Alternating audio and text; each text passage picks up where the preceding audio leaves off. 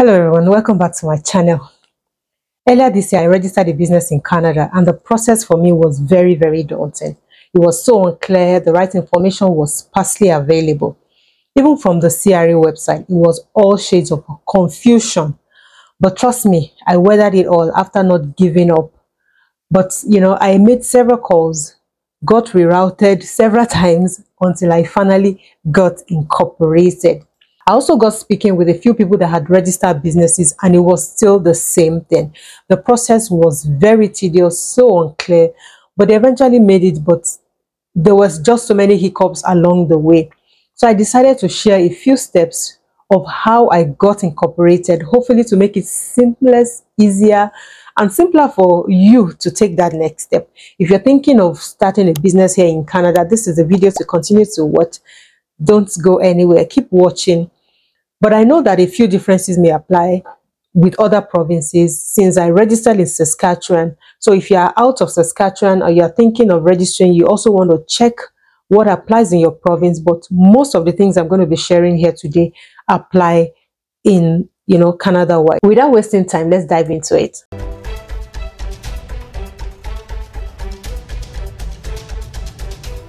So here in Canada, there are different structures of businesses. So you can decide to be a sole proprietor, you can decide to go into partnership, you can decide to be a limited liability company or a cooperative or whatever. There are so many of them. But I must tell you that if you had started any business without registering that business or setting it up legally under the CRA, then you are a sole trader. And even if you think you are not a sole trader, but because you have started transacting business without registering with the appropriate institution, then you are a sole trader, whether you like it or not. And you're legally required to inform CRA when you started the business. And you could face fines for failing to let them know earlier before you started the business. So, the first thing to do if you want to start a business is to choose your business structure. I earlier mentioned that there are different kinds of structure. So before you register, decide what type of registration you require. Whether you want to be a sole proprietor, whether you want to be incorporated, whether you want to be in partnership with somebody or in cooperation with somebody, a limited liability company, whichever one you decide, you must just make up your mind what you're going into. That's what they call your business structure. And if you want to register within your province or for other provinces as well, the process is slightly different. When you're operating under the all province business operations, that means you want to transact your business across all the provinces here in Canada, then you need to open an ISEND account, which is Innovation, Science and Economic Development Canada. That's the account that you need to open. Or you simply contact Corporations Canada via their online filing center for more information. So that's for Canada-wide. If you want to extend your business beyond your province and you want to open a company that covers all other provinces apart from a local province, right? And that's under the government of Canada. When you register your business under a single province, you are by obligation allowed to operate only in that province, and that's what I'll be dwelling more on because I registered under Saskatchewan. But for some other businesses which are also falling, if you're also going to be operating online, you can also extend that coverage to other provinces, but you cannot physically go to those provinces to transact your business. So if you decide to operate in other provinces, you need to register your business under the federal, and that's like the all province one I earlier talked about. And this covers most, if not all, the provinces in Canada you choose to operate in. So if you want your business to be Canada-wide, then you have to register under the federal. And if it's going to be provincial in a single province, then register under that particular province. Registration fee also differ per province. And for federal registration, you want to find out what it is so you know exactly what you are going for. Number two thing for you to register a company is to reserve a company name. So I know that you want a name for your business, right? And you probably have that name already. Most people know the name. Like, I incorporated my business. This is Distinct Interiors, if you can see so well. I had this business running from Nigeria, and I wanted to continue the business here in Canada. So that was already a given, and I was searching for that name.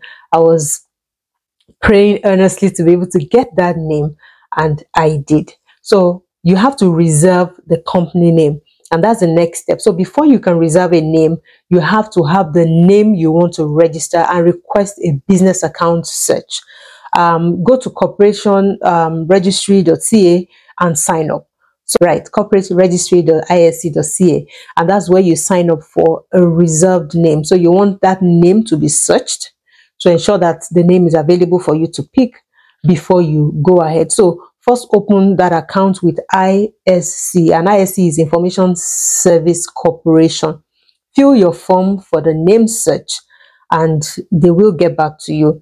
So ISC is the leading provider of registry and information management services for public data and records. So they have all the records and all the data for as many people that has incorporated a business name. You can't have two business names. There's no way it happens. Some names can seem alike, but they are distinctively different. So if you want to register a business name, you have to go open that account, and they will help you search out the name. You'll definitely be able to fill out forms, and they would be able to search if that name is in existence, or somebody has picked it, or somebody even has reserved it, has not gone ahead with it, because you have about 90 days. If you don't pay for that name, then the name is open for somebody else to pick. So they have the data, the records of all names that are registered, and will let you know if a name that you have chosen is already in use or not. So you need to also submit a registration for that business name search. It is not free, guys. It is not free. Have you heard that anything is free? It's only AO that is free. So you have to pay. I paid $50 for the name search with ISC, and in the portal you would put in the name that you want and choose if you want a limited liability company, or is a sole proprietorship, or is a partnership, or is a corporation. You decide what you want. So you have to fill all those details in the ISC account. They will search based on the information in the Nuance database. So their database is called Nuance, Nuance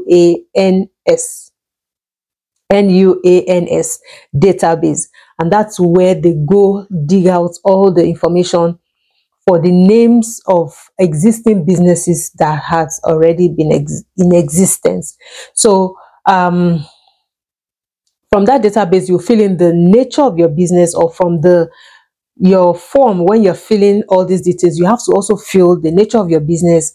So many criteria for this, so they know which sector you are operating under, the address that you'll be operating out of, and you also make some declarations and generally fill the form. It's not anything difficult, but you just have to be careful with the details of what you put in there. If you receive a feedback that the name has been picked, you have to choose another name and pay another fee, unfortunately. Sometimes you find this happen. A name that you think is available under the Nuance database does not guarantee that it is available, and that's why I said, look, you have to pay for that search to be done. When I went to the Nuance database, I searched. My business name was existing in other provinces, and I mentioned I registered in Saskatchewan. My business name was existing in other provinces, but in a little tweak here and there. My business name is Distinct Interiors. Others have like Distinct Interiors, whatever, something different. But I picked a limited liability company. So that's a different business name, because you just have to pick whether it's a limited, is a corporation, all of that. It just makes it distinct. So if you find something there, it's still not a guarantee until they search it out by themselves. And well, you fill out the names, Cross your finger, hope to come back available for you to proceed with it. And like I earlier mentioned, you shouldn't start transacting your business until your name is registered. So it's not a guarantee until it comes back that it's available. Someone told me some time ago that they found an available name and it came back that it cannot be used simply because the pronunciation that they had was close to another one. And you know, all these things happen. Sometimes you have a name and the way two names are written, they are different, but the way they are pronounced are the same. So if you also want to pronounce that name, most of the time we are pronouncing the name of our businesses where you're saying it to somebody. And if it sounds like another name, they probably won't give you that name because according to them, it is similar. But luckily for mine, it came back in 5 days with a reserved number. So when you find the name, it is going to be reserved for you. The number will be given to you and you have 90 days to provide the requirement forms and fees to the corporate registry to make that name, you know, completely yours. So you have to pay. That's another payment. You initially will be paying $50 in Saskatchewan for a name search under the nuance category. Then you have to pay again to the corporate registry for your name, you know, to be reserved when you eventually find it. So mine took me about 5 days to come back, and they informed me that it was available. If you choose to go with that name that they've searched out for you or they've reserved for you, it's open to you for 90 days. It becomes open to others if you don't go ahead with it. So if you choose to proceed with that name, you need a reserved number that is quoted for you to proceed to the next step. So that reserved number is what you begin to quote for you to continue to make reference to that business name. Continue to check in your ISC portal for this confirmation if your name search was successful or not. For me, I actually forgot. I thought they were going to send me a mail, well, not call me, but send me an email that my name was successful or not. But I didn't receive that because that's why it took me 5 days. And I had to start calling. So you won't receive an email. I was waiting for an email and it didn't come. So when I called, I was told to go to my ISC portal. And lo and behold, it was there, sitting there majestically waiting for me. Meanwhile, it has been approved like the following day. So all the correspondence will subsequently be going into that portal. It's like an email portal for you. So all the references or correspondence will be going into that portal for you to make reference to. So number 3, you have to prepare and submit documents with Canada corporations. So now you have your business name reserved. You need to submit to earn that name. So you proceed to make submission to register for your business name because it's now yours if you choose to go with it. So based on that name that is found from the ISC portal, you will pick your entity name, which they also call your business name. Your entity type, which is your limited liability, sole proprietorship, corporation, you know, all those ones that I mentioned. Then you also pick your subtype, if you're registering under a province or a federal. So that's where all those distinctions come from. So you have to pick this carefully as well. If you're going, whatever direction you're going with will determine from what you select on that portal, on the ISC portal. You will also be picking the nature of your business. So if you, like I'm an interior decorator, I have to go on that name. You also have an opportunity to award class of shares for your directors on the company to a minimum of 2 and a maximum of 4. So you have to have directors. So you must have minimum of 2. This was the same way because this, like I mentioned, has been a company that was registered already in Nigeria, and that was the process. Although it was very easy in Nigeria, incorporation here, I said this from the beginning, it is chaotic. But I hope with this information I'm giving, it will make it easier for you to be able to incorporate your business. So for me in Nigeria, it was so easy, so seamless. And you have to, like a business owner, have directors on your company board. Note that there are also restrictions to those shares or the shareholders that will be. So you want to find out in more detail. There are a lot of correspondence that will be thrown at you when you start this process. So be careful to read in between the lines to understand everything that is sent to you. Shareholders must also be residents of Canada. So you can't be in another country and want to be a business owner here in Canada. You must live here in Canada. Then make the payments and keep checking that portal for updates. Keep checking the portal. You'll find updates sent to you. Nobody will call you. Nobody will send you an email outside that portal. Number 4 step is for you to obtain a business number and the relevant licenses. You will receive a confirmation of your business name. That's the registration with your business number, and which is your entity number in that ISC portal. Your clients or entity numbers are like a 9-digit number that identify individuals and corporate entities within the ISC. Don't forget that the ISC is the Information Service Corporation in Canada, and that is where all your correspondence moving forward will be sent to. With your ISC portal already running, you need, of course, your name, your address, and your client's number. These are requirements that you need to transact any online service business. So if you want to reach into your portal, you want to go into your portal, your ISC portal, you need this number, your client's number, your name, or your address to conduct transactions with ISC. So when you probably call them, they also have a number that you can call. If you need to call, they will be asking you for this number.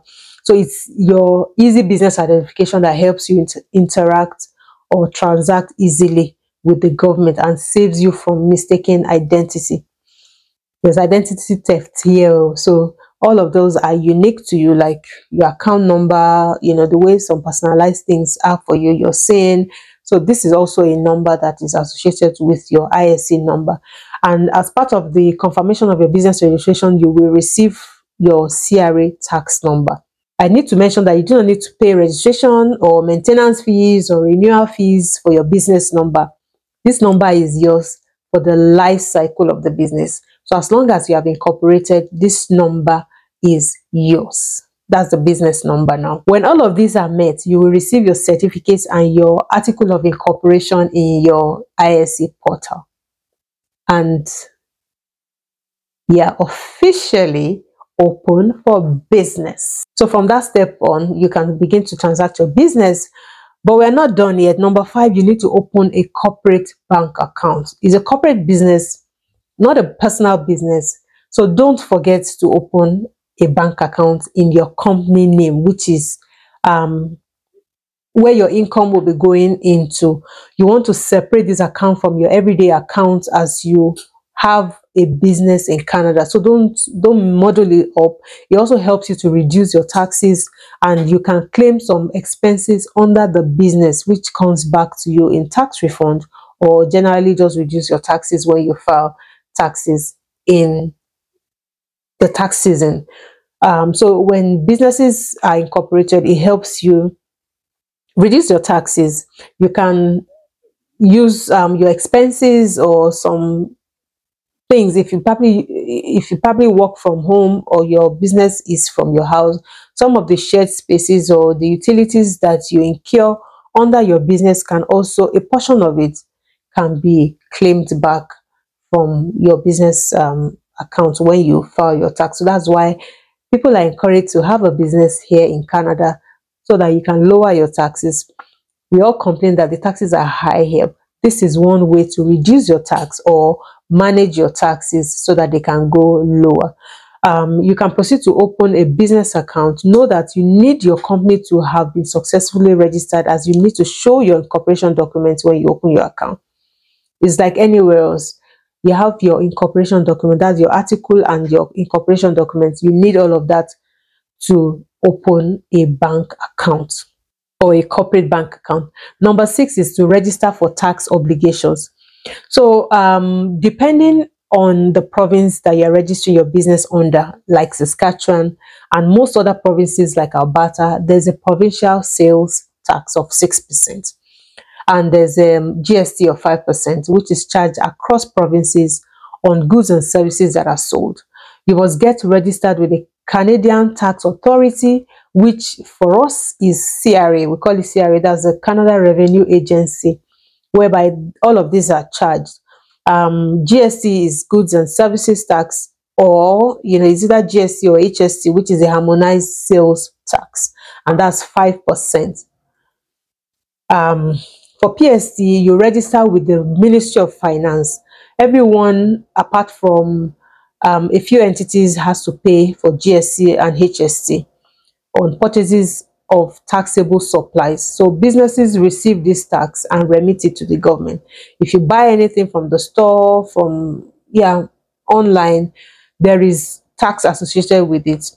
Either the GST, which is GST, or HST, which goes on all the supplies that you buy. But in the province, you have to also check other provinces to charge PST. That's the provincial sales tax. I know for Alberta, PST is not charged. They only charge GST, and I think that's Alberta. Other provinces, I'm not sure. Most provinces actually charge PST and GST.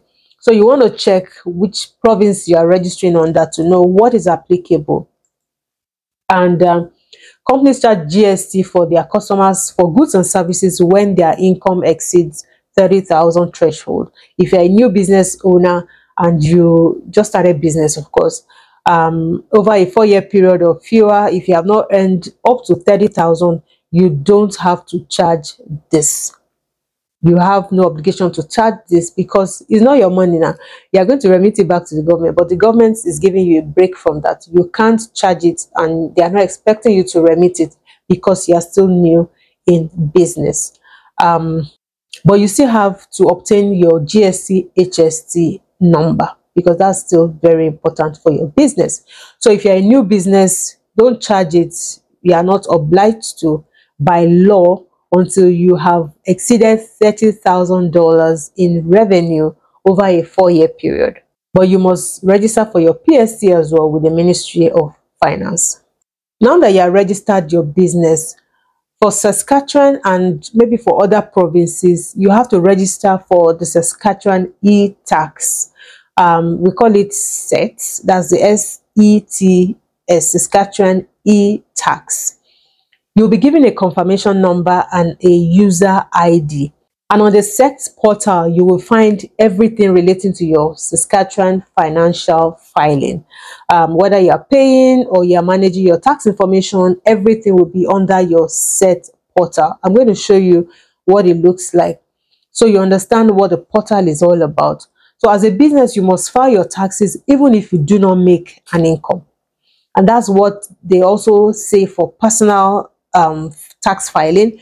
If you are new, as long as you are above 18, if you don't work, don't say because I'm not earning an income, I'm over 18, I'm not working, so I don't have an income, I don't have to. You have to file nil tax. So as a business owner, you also have to file tax whether you are earning income or not.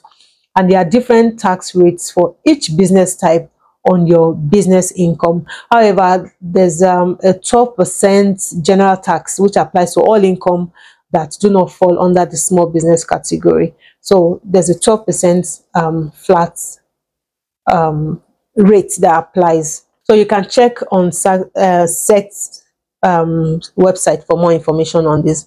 You also need to register for the Workers' Compensation Board. If you have workers employed with you, whether they are casual, they are regular, they are contract staff, you need to register for the Workers' Compensation Board. What this does for you is that the board protects workers and employees if there's any workplace injuries, and it also protects employers against lawsuits and helps injured workers receive their benefits. You know, everything this abroad is